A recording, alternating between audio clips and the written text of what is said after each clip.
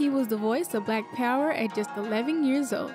The fictional character Michael Evans from the hit family sitcom Good Times was one of the earliest characters to showcase an educated Black child or young Black man. Played by Ralph David Carter, Michael Evans was the youngest of Florida and James Evans' 3 children.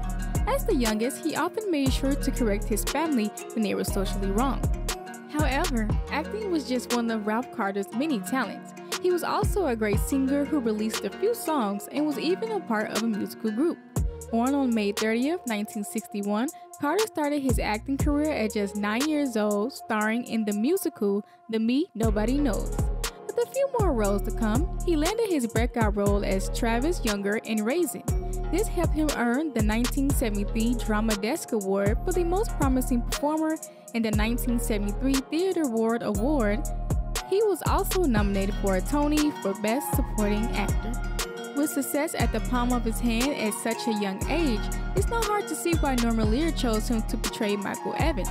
Norman Lear ruled the 70s, and Good Times, which was a spin-off of the hit series Maude, added on to his success.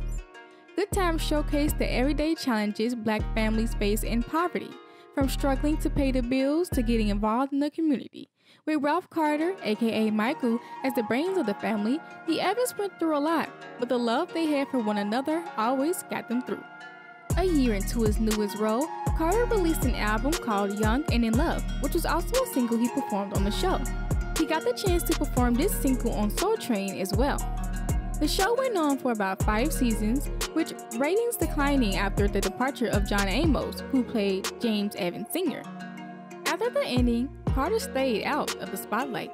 He went back into theater and served as the vice president of the Audience Development Committee, which he currently still does. He married his longtime girlfriend Lisa in 1987, but they divorced in 1992. 2 years later, he met River York on December 2nd, and they got married 18 days later. He has 5 children, Michael and James with his first wife, and Phoenix, Jessica, and Vivica with his second. To the world, he'll always be known as Michael Evans, and Carter seems to be fine with that. During a celebration remembering Good Times, he stated, "I was fortunate to be in the explosion, not only of the African American theater in the 1970s, but into that wave of consciousness and beautiful television productions that featured African American artists.